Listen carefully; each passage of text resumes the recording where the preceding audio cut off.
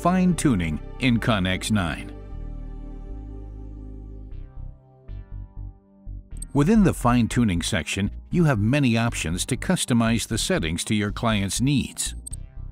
A first fit should have been performed before you proceed with fine-tuning. By default, all changes that you make here will be applied to both ears.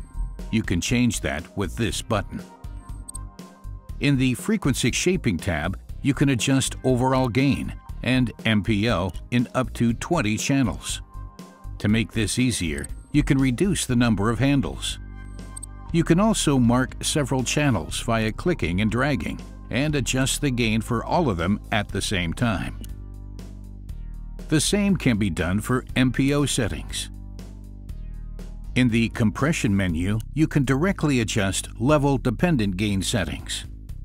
In case frequency compression is recommended for your client's hearing loss, it will be activated automatically, and you can optimize the settings in this section if necessary.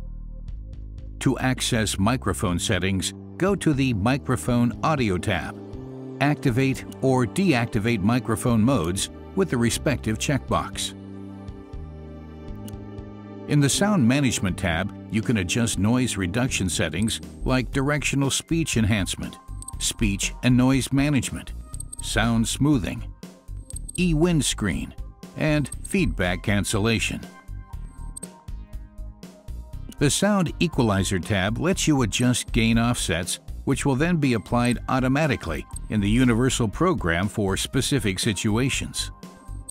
Enter the Measurement Settings tab in case you need to analyze the hearing aid's behavior with a test box like Unity. The Fitting Assistant helps you to solve specific problems that your clients may describe.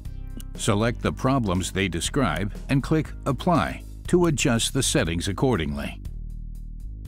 In the Audio Streaming tab, you can adjust the sound quality during Bluetooth streaming. The streaming offsets describe the differences in gain during streaming in comparison to the hearing aid's gain during regular use. In this example, the client will receive more gain in the lower frequencies during streaming and less gain in the higher frequencies. This setting is optimized for listening to music. Adjust streaming settings like the microphone level below.